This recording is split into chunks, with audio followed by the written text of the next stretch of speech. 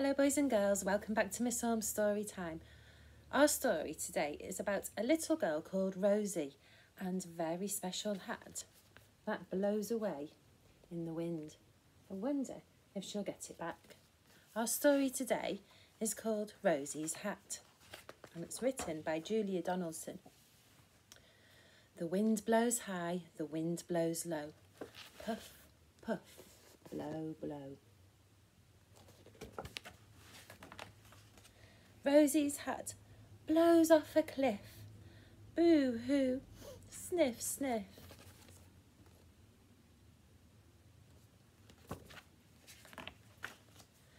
A feather flutters on the breeze.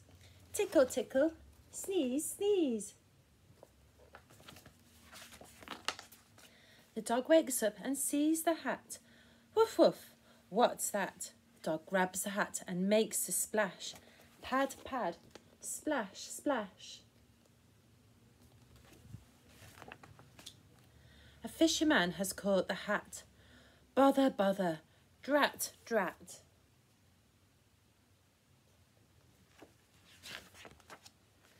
A screech-eye owl flies above the beach. Flap, flap, screech, screech. A mouse escapes an open beak.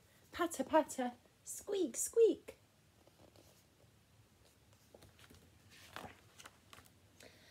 Some boys build castles with the hat. Scoop, scoop, pat, pat.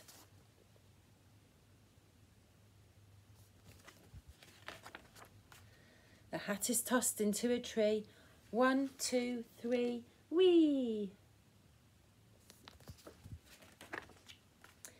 Years go by and little Rose grows, grows, grows and grows. Baby birds like worms to eat. Twitter, twitter, tweet, tweet. The babies grow as weeks go by. Flutter, flutter, fly, fly. Watch out, bird, here comes a cat. Wriggle, pounce, how's that? Dog meets cat. Whatever now? Woof, woof, meow, meow.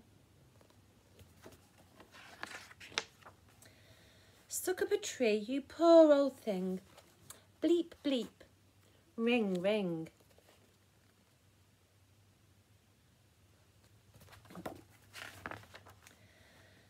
The rescue lady comes. It's Rose. Up, up, here she goes. She's at the top. She's got the cat.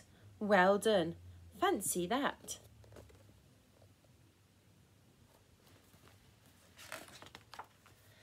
Fancy that. It's Rosie's hat.